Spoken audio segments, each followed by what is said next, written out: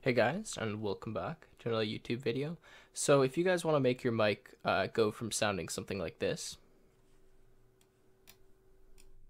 to sounding something like this, then make sure you watch until the end of the video, as I'm going to be going over some tips and tricks and some filters that you can use in OBS to make your mic sound much better.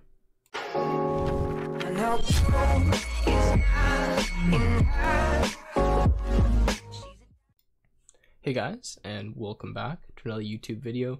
So that little snippet you heard at the beginning is just trying to show you the comparison between the two different microphone settings. So that first recording you heard was pretty much just my Blue Yeti microphone.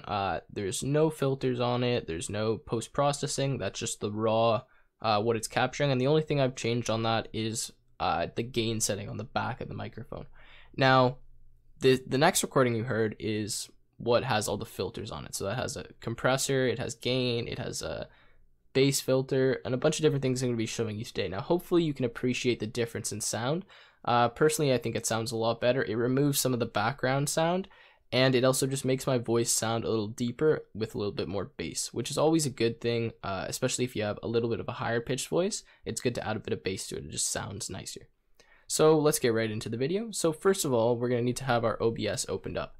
So if you guys don't already have OBS, or you don't know how to use it generally, or vaguely, then you're going to want to go watch my last video where we set up OBS for screen recording and audio capture. So if you don't know how to do that, go check out my video. It's in the top right hand corner here, and then come back to this one. Okay, so if you've done that already, you have your OBS, you have your audio device in here, and all you want to do is make it sound better.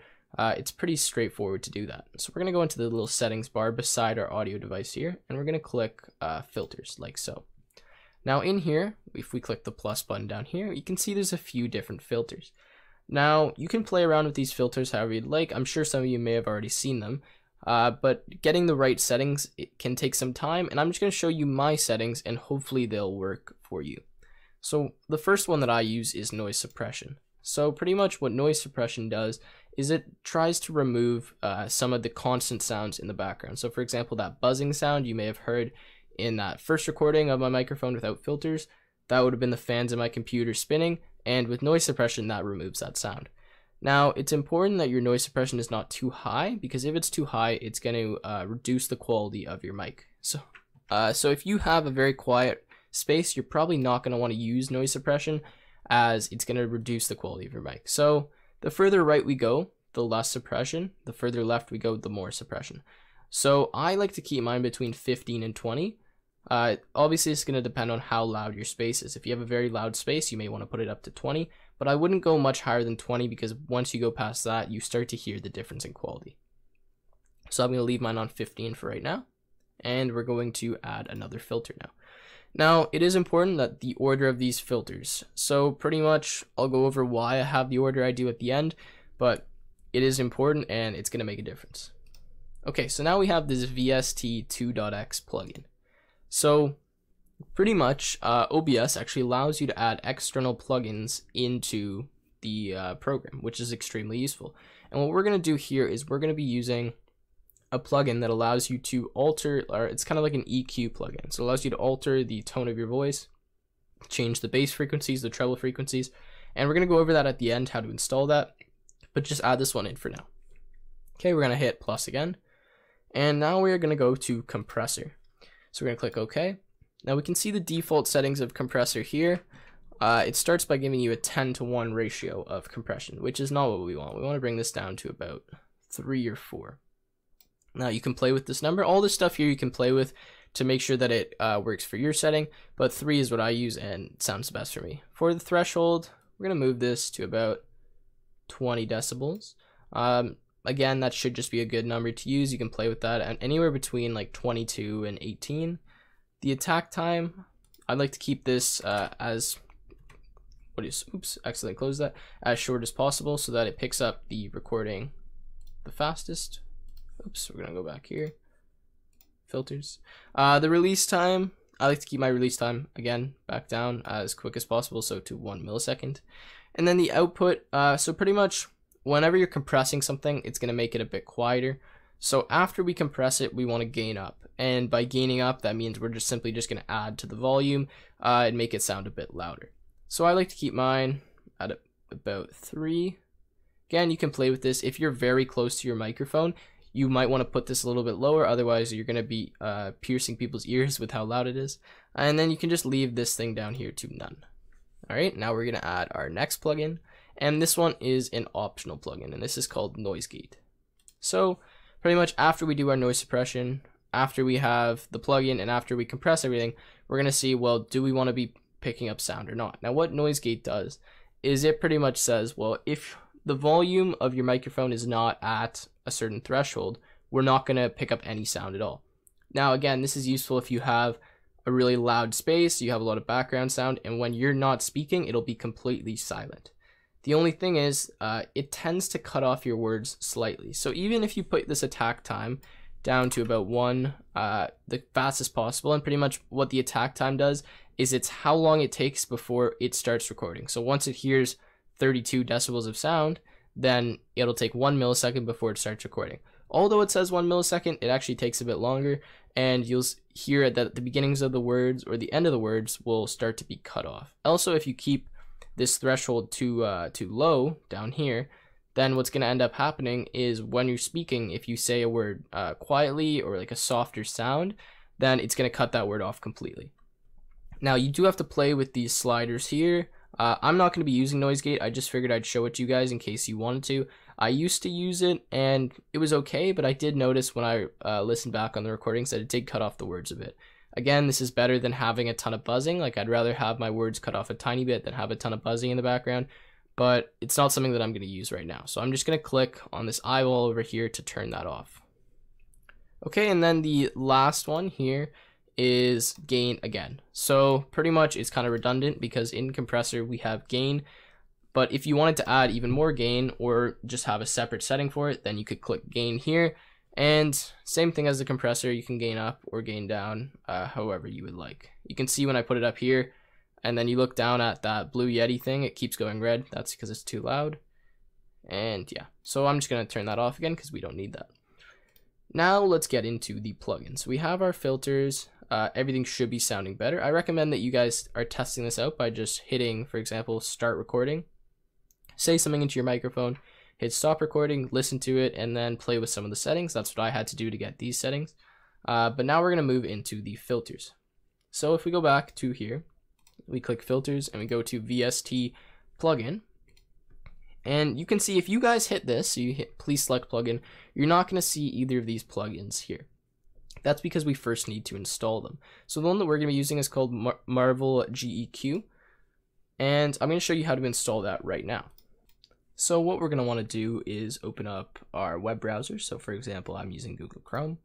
And we're just going to go to this website up here. It's called voxengo.com. I'm going to put it in the description down below so that's easy and you guys can click on it.